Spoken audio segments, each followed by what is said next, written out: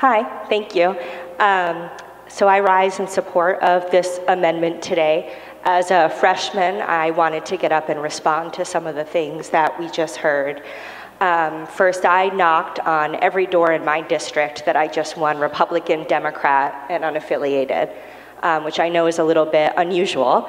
And one issue that I heard about across the board was what happens in our last few days of session. I'm grateful that my district sent me up here, and I look at my first job as representing them, right, representing their interests. If anyone followed East Greenwich politics these past couple years, you know that, good government and transparency is on everybody's minds there.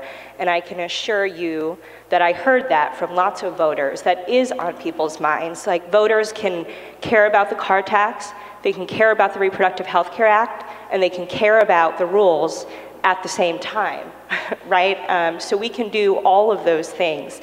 I appreciate the institutional knowledge that so many people here have that I do not, and I've appreciated their support and guidance and mentorship, and I hear that. But I would urge you to support this amendment.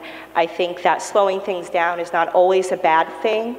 And I want to put this out to membership because I want to be able to go back to my constituents when I start canvassing again and take ownership of whether or not I voted to suspend those rules, right? So I can be personally responsible for what happens in this House, because that is what I feel like is my job for my district. Thank you.